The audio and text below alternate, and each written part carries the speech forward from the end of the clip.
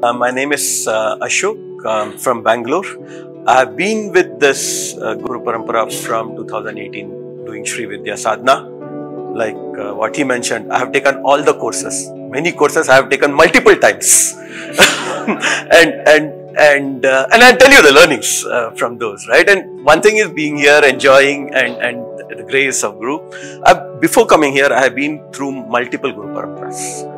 And there's all learning from everywhere. Then once I came here, I think the greatness of Guru in terms of his compassion, the love and the simplicity which he puts together, all the learnings from the previous paramparas actually became much more crystal clear. I'm not saying that we lost anything, everything was good, but connecting the dots together to bringing things up in a very systematic, logic, simplified, humorous manner, which was kind of making life much more simpler as I kind of continued.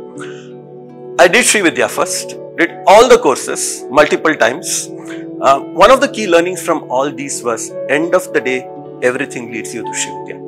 All the courses that you're doing, even this Mahavidya, end of the day, if you're doing Srividya properly, and this is what each course is telling me. Each course is telling me, I do this course, I go back to Srividya and I do the Srividya. It encompasses everything. It gets amplified in certain areas here and there, but overall it encompasses everything. All the yantras, tantras that I have looked at, I've kind of looked at.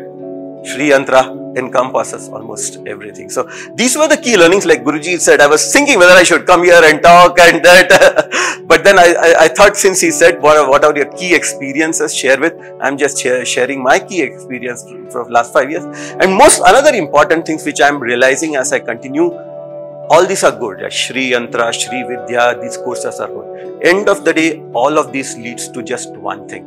And for those to reach there, it's just not the mantra, yantra and the tantra, but also what again, key takeaway from this course for me was looking at Atma Vichara. It is so very important, the 5 pillars of Srividya. Atma Vichara, understanding ourselves. If you are not able to understand ourselves, if you are not able to look at this mantra, yantra, how it is making a difference to us, we will not be able to use this in a way. I'm still at an early stage. I have been 5 years in the Srividya sadhana. I'm still I think many of you will be much more advanced than that. I'm still learning, but I think these are some of the great learnings which I got, which I thought I will share with you. Some of you can take it with you. Thank you.